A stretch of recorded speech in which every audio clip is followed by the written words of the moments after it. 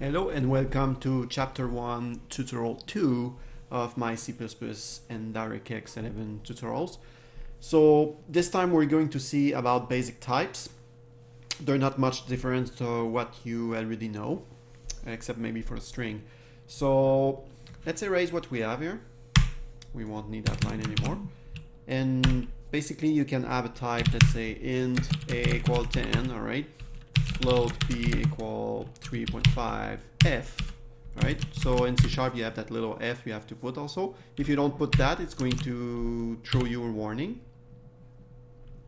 Sorry, it's actually not making a warning, but you're supposed to put f there when it's a float, and then you can have double, and then just type something, and you notice there you don't need a f because it's a double. F stands for float here. And then you can have, then we're going to output this, a equal, and then you can chain, like I said, this is a stream, so you can chain, you know, put this there, then put a in it, then put an end line. Then you can do the same thing for b. Let's do this. Let's do the same thing for c.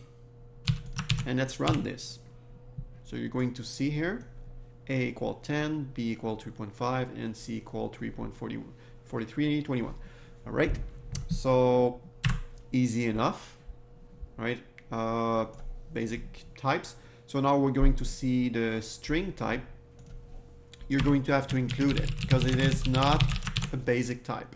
It is a standard type. It's part of the standard namespace, but it is not like a language built-in type like a float or an int.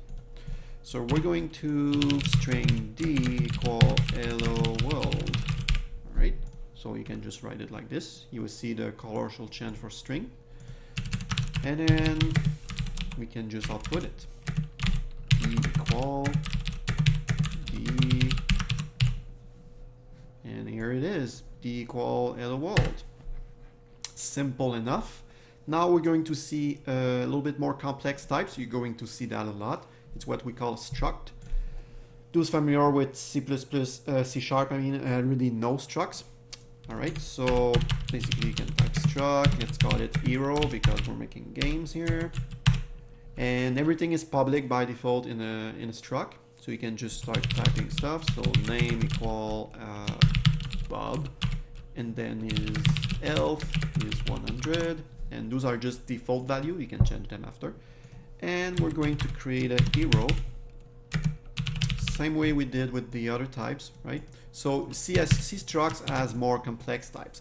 So those that did XNA or Unity 3D with C#, you know that they have to type some types like this, like vector2 or vector3, and they are structs. All right, so you can just declare them like that. You don't need to do a new after. Right, and we're going to print that hero. So we can do stuff like hero.name. All right, so dot is to access the variable into the type, into the instance. And you can say name as hero.elf elf. And we can end line. Let's try this.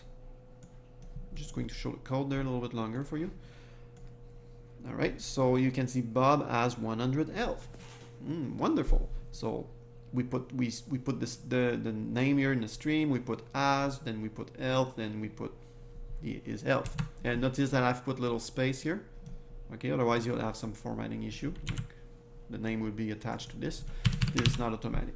All right, so that's it for basic types and a little bit more complex types. So you can build your own types basically that are a little bit more complex and can contain stuff in it.